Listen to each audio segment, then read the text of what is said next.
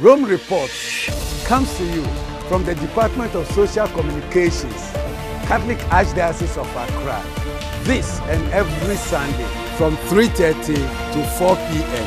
on GTV.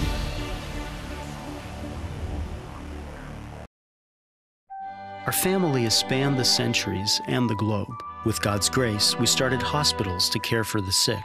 We established orphanages and helped the poor. We are the largest charitable organization on the planet, bringing comfort to those in need. We educate more children than any other institution. We developed the scientific method and founded the college system. We defend the dignity of human life and uphold marriage. Guided by the Holy Spirit, we compiled the Bible. We are transformed by sacred scripture and sacred tradition, which have guided us for 2,000 years. We are the Catholic Church, with over 1 billion in our family, sharing in the sacraments and fullness of the Christian faith.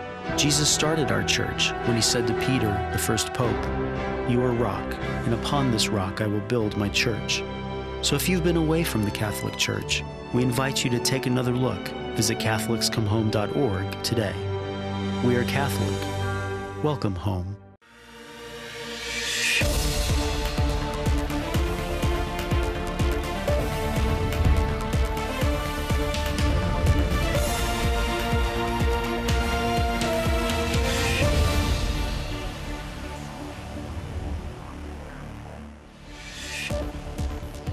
Coming up in today's show, we'll tell you all about the Pope's meeting with the Vice President of the United States. This Lutheran bishop shares the unexpected result of dialogue between Christians, the initiative in the streets of Rome that remembers persecuted Jews. All this and much more here on Rome Reports.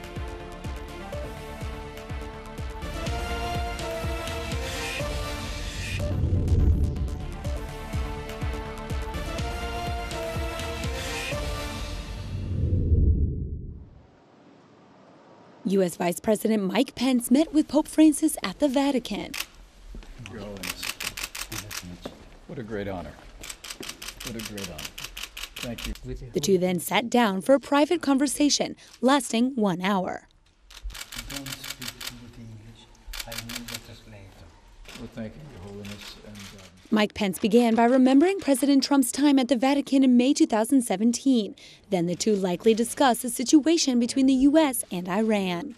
Vice President Pence introduced his wife and daughter-in-law. Yes, my wife, Karen Pence. Holiness, it's an honor to meet you. Thank you for your hospitality. Thank you. It's our daughter-in-law, Sarah Pence. The U.S. ambassador to the Holy See, Callista Gingrich, and her husband, Newt Gingrich, were the next to greet the Holy Father, ahead of Pence's delegation. Then it was time for the gifts. Mike Pence gave the Pope a cross made from a tree in the garden at the Vice President's residence. Every Vice President since Walter Mondale has lived in the home. This is a large medallion was made here in the Vatican. You see the angel of peace. The Pope went on to explain that the angel on the medallion already conquered the demon of war. Then, as to reaffirm the message, he gave the Vice President the message of peace that he signed the same morning. The Pope joked about giving him each of his pontifical texts and his document on human fraternity. Upon leaving, the two shared an intimate moment. I won't forget. And I already did.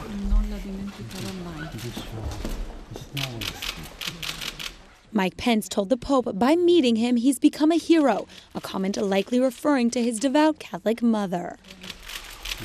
Thank you. God bless you.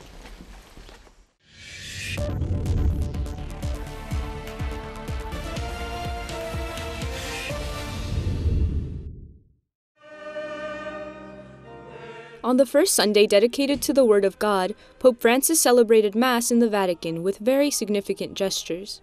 For instance, the same lectern used during the Second Vatican Council was used. Following the readings, the Gospel book was enthroned before the altar. In his homily, the Pope reflected on Jesus' way of teaching. He said the long-awaited Messiah began his teaching far from Jerusalem. Thus, he showed that Jesus, the Word of God, doesn't meet people where they feel confident, but rather where there is doubt and confusion, to offer a way out. La parola che salva non va in cerca di luoghi preservati, sterilizzati, sicuri. Viene alle nostre complessità, nelle nostre oscurità. Oggi come allora Dio desidera visitare quei luoghi dove pensiamo che Egli non arrivi. The Pope also said the help Jesus offers can be rejected out of the fear of facing oneself in the dark places of one's personal life. Quante volte siamo invece a noi a chiudere la porta, preferendo tenere nascoste le nostre confusioni, le nostre opacità e doppiezze. Le sigilliamo dentro di noi, mentre andiamo dal Signore con qualche preghiera formale, stando attenti che la sua verità non ci scuota dentro. E questa è un'ipocrisia nascosta. After the celebration, the Pope personally gave Bibles to 60 people from different walks of life. Among them were Italian scientist Antonino Zichichi and Rome's midfielder Niccolò Zaniolo, a promising player in Italian soccer. There's a special link between Pope Francis and John Paul II. Not only was he the Pope who made Jorge Mario Bergoglio a cardinal, but years later, it was Francis who decisively promoted the canonization process of John Paul II. Johannem Paulum secundum, sanctos esse decernimus et definimus, ac sanctorum catalogo adscribimus. Now, a new book gathers Pope Francis's reflections on Pope Wojtyła. It's entitled San Giovanni Paolo Magno and will be published February 14th. The volume is the result of the conversations that Pope Francis had with Father Luigi Maria Epicoco between June 2019 and January 2020. This work also has some unpublished episodes about Pope Francis's own life. Pope Francis likes the writings of this young priest and author very much. In December, the Pope delivered one of Epicoco's books to all Curia members after the traditional speech he addressed at the end of the year.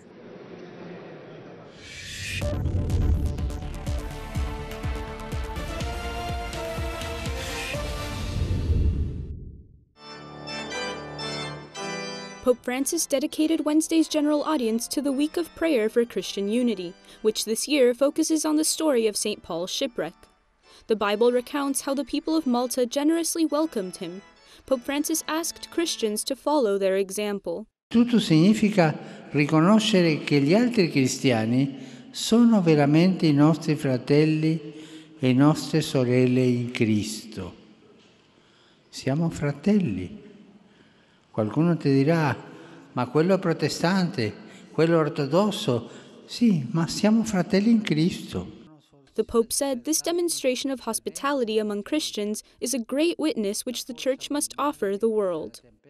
Noi come cristiani dobbiamo lavorare insieme per mostrare ai migranti l'amore di Dio rivelato da Gesù Cristo. Lavorare insieme per vivere l'ospitalità ecumenica, in particolare verso coloro la cui vita è più vulnerabile, ci renderà tutti cristiani, protestanti, ortodossi, cattolici, tutti cristiani. Ci renderà esseri umani migliori, discepoli migliori e un popolo cristiano più unito. A humorous scene played out during the audience. This little boy wandered up and down the stairs while the summary of the Pope's catechesis was being read in different languages. His antics got a smile from several people, including the German interpreter. Heiliger Vater, die Pilger und Besucher aus den Ländern deutscher Sprache.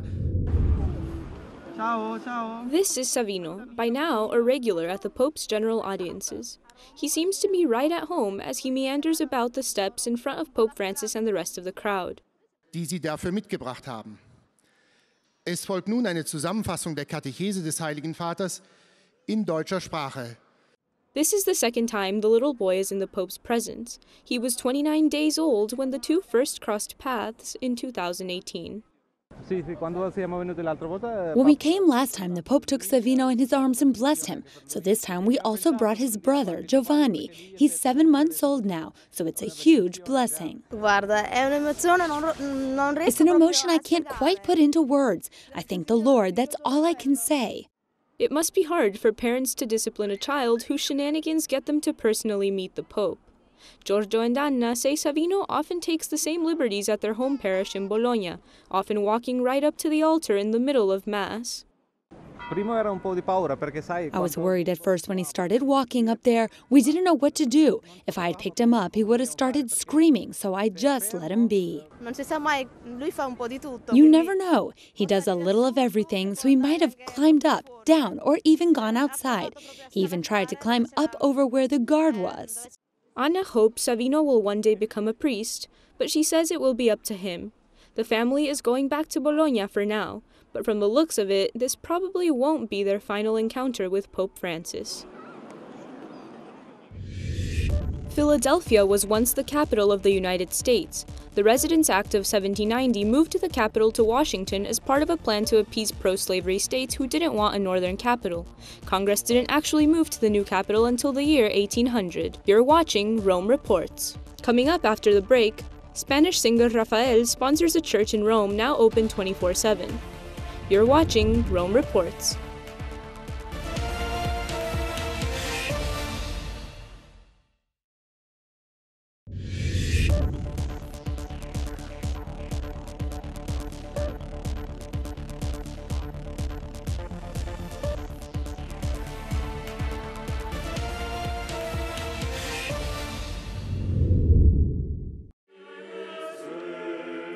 Pope Francis led the conclusion of the Week of Prayer for Christian Unity in the Basilica of St. Paul outside the walls. The theme this year was They Showed Us Unusual Kindness, in memory of the hospitality shown to St. Paul in Malta.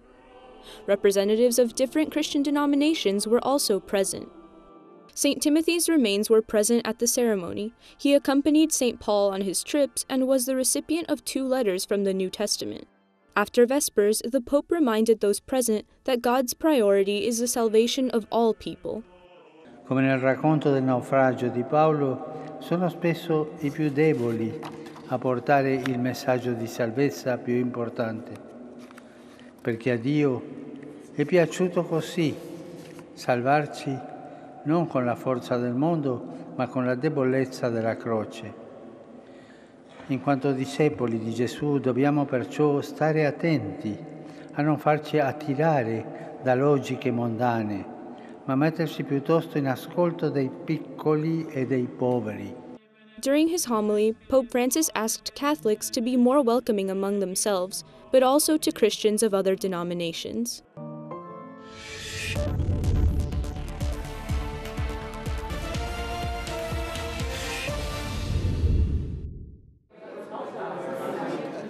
Many remember Bishop Munib Yunan as the Lutheran who, along with Pope Francis, commemorated 500 years since the Protestant Reformation. This took place in Lund, Sweden, 4 years ago. At the time, he was president of the Lutheran World Federation. He acknowledges that this gesture led many to insult them. Nevertheless, he says it was worth demonstrating that dialogue is always possible. Lund has created a positive energy, not only for the Lutheran and Catholic churches, but it has created a positive energy in the ecumenical movement. When the world sees that we have unity, they will really follow our footsteps. When they see that we are fighting, they will be far from us. One of the fruits of this event came months later, in 2017, when Calvinists, Anglicans, and Presbyterians also accepted the joint declaration on the doctrine of justification.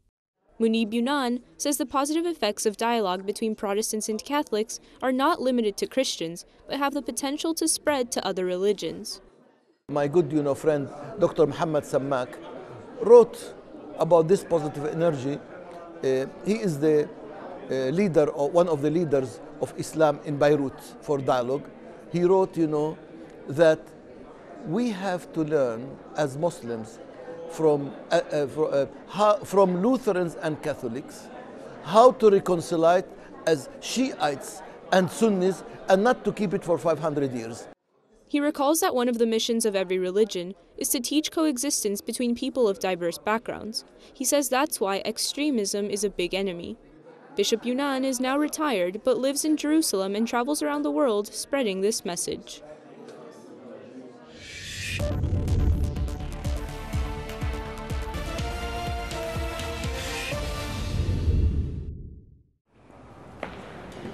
This parish in the heart of Rome is open 24 hours a day for the people who need it most, the homeless. Now we'll also have these new simple beds, so 90 people do not have to sleep outside during the cold winter nights. This initiative was launched by the Spanish NGO, Messengers of Peace. Thanks to this, we see how society is not sick. On the contrary, it is healthy, helpful, and rich in values. Call it what you want, but people will always be supportive. Ask, open your arms, and receive. This place is an example of that.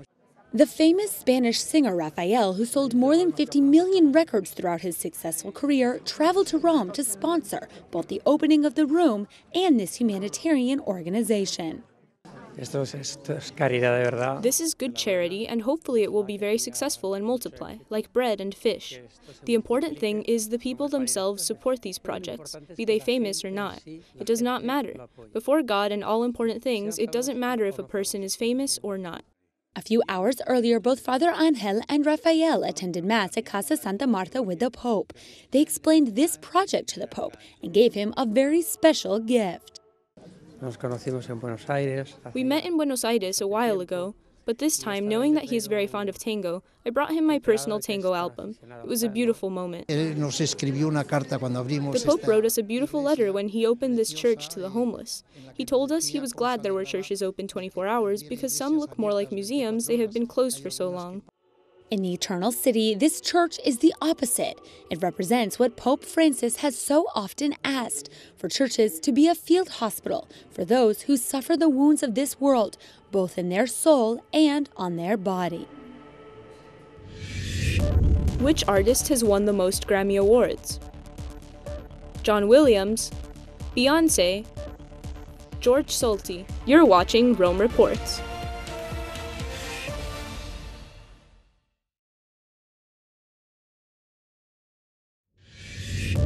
Which artist has won the most Grammy Awards? John Williams, Beyoncé, George Solti. The correct answer is C. George Solti, an orchestral conductor, holds 31 Grammy Awards. You're watching Rome Reports.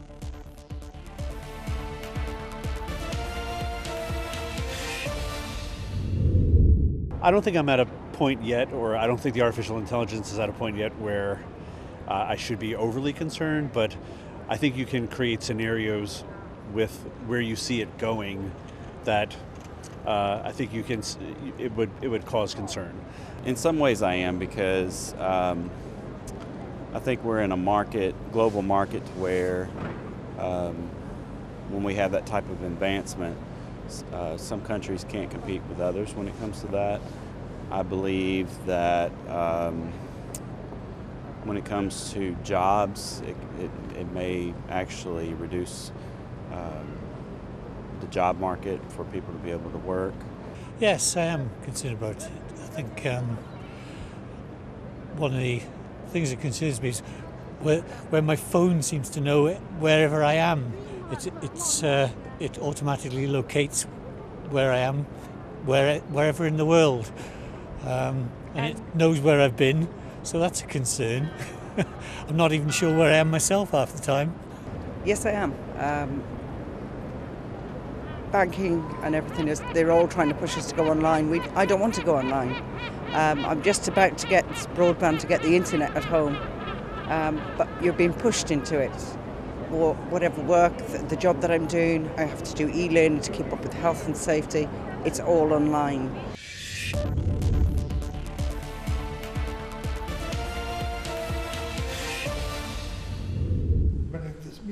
A year ago in the Vatican, the Pope met with Brad Smith, president of Microsoft. Both believe artificial intelligence research should be based on firm ethical foundations. As a result, they will meet again at the end of February to sign the call for ethics. John Kelly III, executive vice president of IBM, will also participate. Issues like facial recognition are extremely important. There's also the question of asking companies how they're using our personal information. Fabrizio Mastrofini is one of the organizers of the summit to take place in the Vatican at the end of February. The event will bring experts together to better understand ethics in artificial intelligence. This technology is already yielding positive results in fields like health, defense, and finance. However, it is unknown whether or not the data it compiles will discriminate against users. Companies like Microsoft and IBM contacted Vincenzo Paglia, president of the Pontifical Academy for Life. They feel the increased importance of ethics in technology. Companies that are sensitive to users' needs perceive the responsibility technological progress brings. For now, only Microsoft and IBM intend to sign the call for ethics. The Vatican says if other companies want to join, they are welcome. David Sassoli, President of the European Parliament, and Ku Dong-yu, Director General of the FAO, will also attend the signing. The event will take place February 28 and is open to the public. Anyone who wants to participate can sign up on the Pontifical Academy for Life website.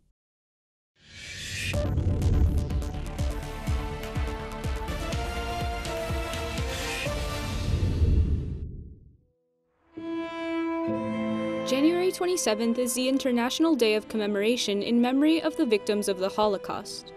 Se perdiamo la memoria, annientiamo il futuro. L'anniversario dell'indicibile crudeltà che l'umanità scoprì 75 anni fa sia un richiamo a fermarci, a stare in silenzio, a fare memoria. Ci serve per non diventare indifferenti. An estimated 1.1 million people lost their lives in the Auschwitz-Birkenau compound during its 4 years of operation. This camp of horror caused the last 3 popes to feel the same pain. John Paul II was there in 1979.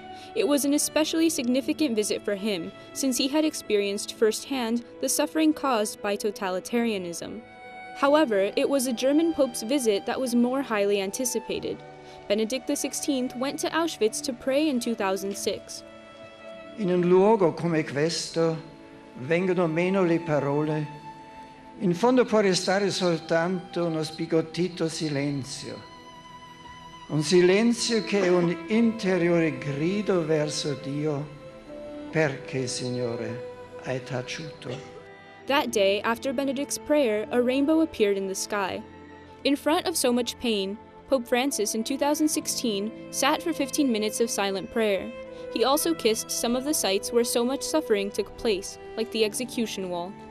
Quanto dolore, quanta crudeltà! Ma è possibile che noi uomini, creati a somiglianza di Dio, siamo capaci di fare queste cose? These sentiments permeated one of the darkest periods of the 20th century. Its history and those who died should be remembered, so this horror is never forgotten nor repeated in the future.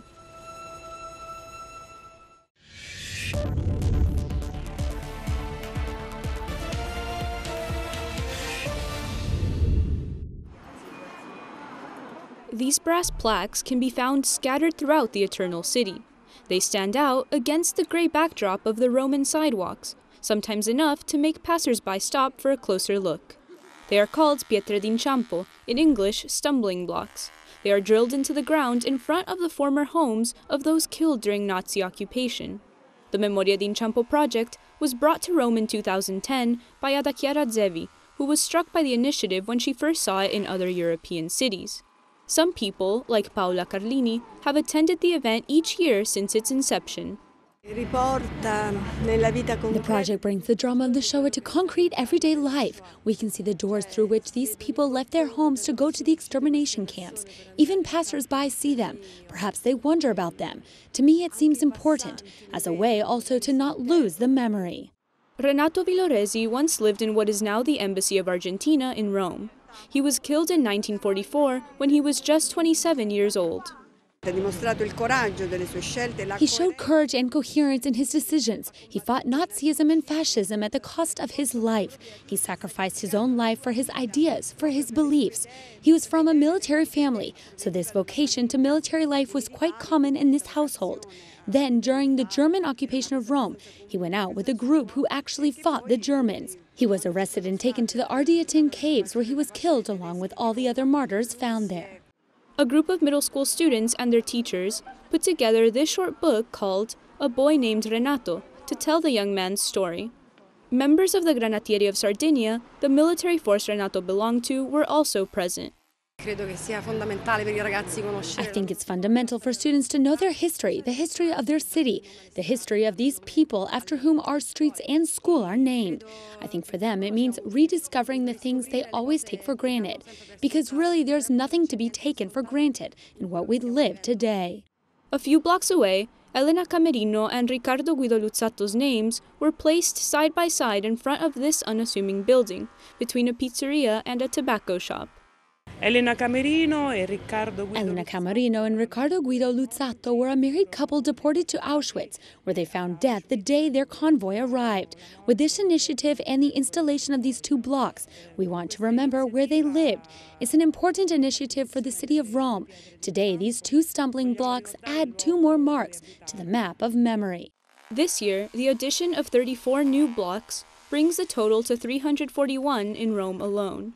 It is but a fraction of the millions of people killed in Europe during this tragic period in history.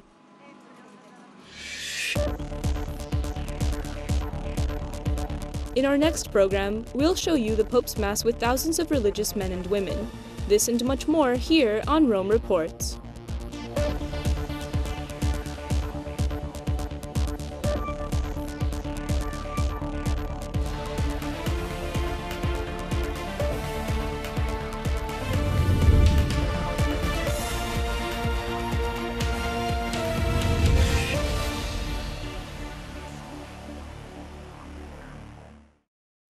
If your life were like a blueprint for a house, what would it look like?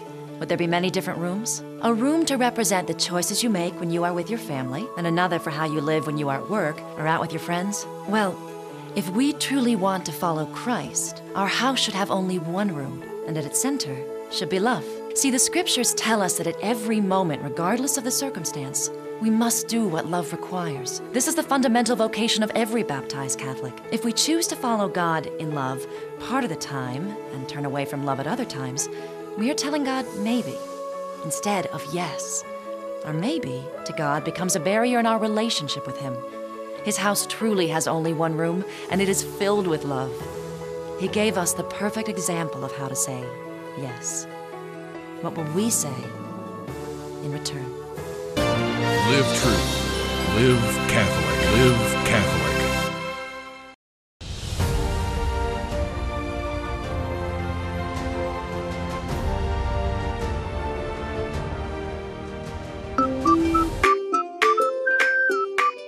For over 2,000 years, the Catholic Church has consistently transformed through sacred scriptures and sacred tradition. It is comforting to know that some things remain consistent. Live truth, live Catholic.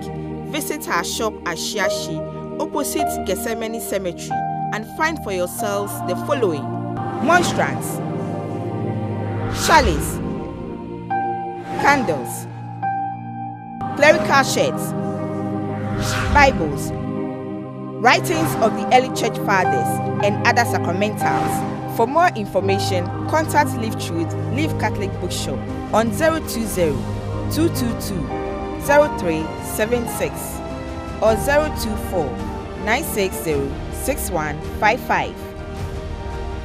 Live Truth, Live Catholic, your number one stop shop for your religious items. Rome Reports comes to you from the Department of Social Communications, Catholic Archdiocese of Accra. This and every Sunday from 3:30 to 4 p.m. on GTV.